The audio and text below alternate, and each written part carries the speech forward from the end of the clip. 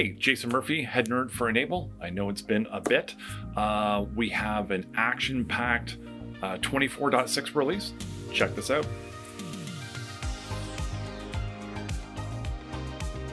Okay, so let's begin. We've got a ton of stuff packed into 24.6. I'm going to try to make this video as short as possible. So with that, let's focus on what is in the release. Okay, now we have what is called Audit Export. If you have a SIM, or if you have anything that is now going to capture syslog data, you can now ship logs from EndCentral directly into your SIM of choice or your log manager. Okay, so what we're going to do here is we're going to click on Administration, Audit Export. You do need to be signed in as product admin for this. So if you're on-prem, you have to log in as product admin. And then from there, what you're going to do is you're going to click on Audit Export, and then you're going to configure the exporting of these logs. Again, you're going to send it to a syslogger or maybe a SIM of your choice. So you're going to give it the host name or the IP address. You're going to give it the port, and I believe the port is, the default port is typically 514. You're going to enable TLS, and then you're going to copy and paste in the TLS certificate. Okay, so that's what we have for audit exports.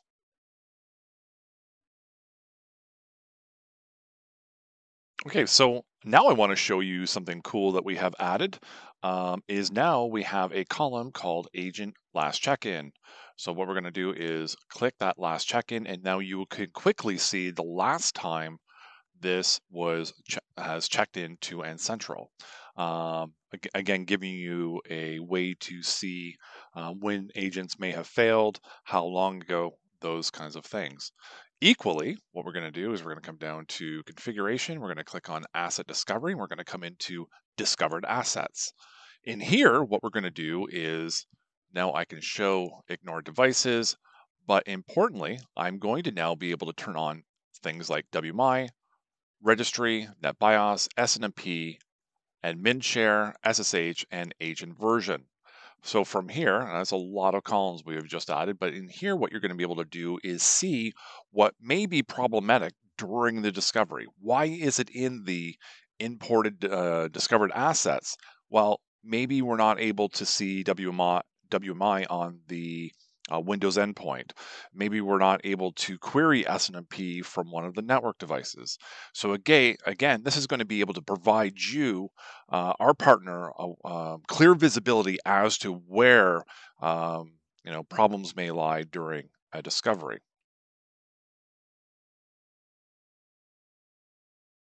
Okay, so with this particular release in 24.6, we now have multiple monitor support.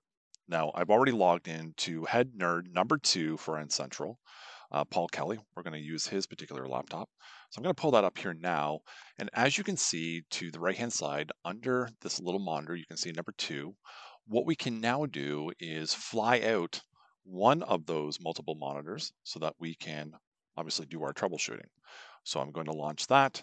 That's going to now open up a new window. And then you can see here, if I just reduce the size a little bit, you can see that we now have another monitor where we can do troubleshooting on the other screen if we needed to. Okay, so that is now multiple monitor support with Takecontrol. We have another hidden gem here under chat. You will see that there is now a new chat column. We're going to click into chat, and we're going to request a chat session with the end user on the other side. Now this is just a server, so I'm going to pretend to do all of that on my side here. And then I'm going to click yes, where I can now facilitate a chat with the end user. Hi, Jason, can I help you today? There's even emojis. Okay, so some awesome stuff here where you can now chat with your end user going back and forth. An awesome piece, obviously, when you're troubleshooting with end users or working with customers, you don't always want to hop into remote control and maybe interrupt them. A simple, quick chat might do the trick. Okay, so obviously adding chat into EndCentral. Now, you may thought I was done with Takecontrol. Okay, I'm not. Okay, because there is one more thing that we have included in Takecontrol is that we have added in what is called the support toolkit. If I click on the support toolkit, that will fly out. Now, if it does what it just did on my screen, you can actually grab it here at the bottom, move it around and pull it down. From here, what we can do is now go into a UNC path where all of your automation, your amps, and all of your PowerShell scripts, VBS, whatever it may be, if we go to that repository locally within your environment, what you're going to be able to, like your workstation, maybe a SharePoint, what have you, you're going to be able to now find all of your scripts. And then from there, what you're going to be able to do is now choose that, include any command line arguments, like if I was pushing software and I would put silent. Well, I wouldn't even have to do that because I can actually just run silently. And then what you're going to see here is that it's going to run and then run that PowerShell natively through Takecontrol, and we're going to be able to get that software list. Again, that is going to be a really great way to be able to utilize the automations that you have locally to be able to run against your customer devices. Okay, so let's hop into Device Manager for Apple using or powered by Apple Business Manager. We're going to select this device because what we're going to do is we're going to tell this device to enable FileVault. So effectively, like BitLocker for Windows, we're going to ensure that there is disk encryption on this device. We're going to enable FileVault. And now that I have done that, I can now go into that device and quickly see that FileVault is now enabled. Okay, so quickly you're going to be able to turn this on any of your devices that you are managing through Device Manager for Apple.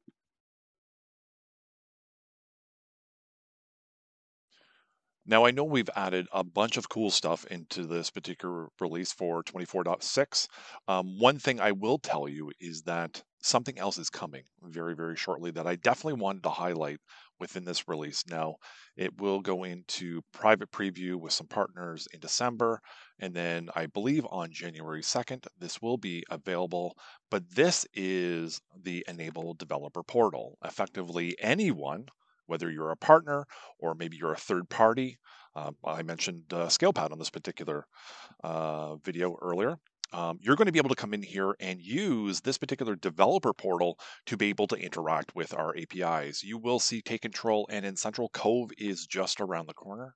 So I'm going to be able to come in here. I'm going to say something like, can you write me a Python script that pulls all devices from Encentral. Pardon any typos. And it's now thinking. So we now have a developer portal immersed in AI. This is from what is called readme.io. Feel free to check them out. Bunch of security standards and everything else. You're going to be able to request this particular scripting through the developer portal, ton of information behind it, code examples, and you will probably at some point see the Enable cookbook, which I contribute to and have been for the last 4 years, along with Marc-Andre and Paul and some of the other head nerds, is that particular cookbook will move into here as recipes. Okay, so more on the Enable developer portal very soon.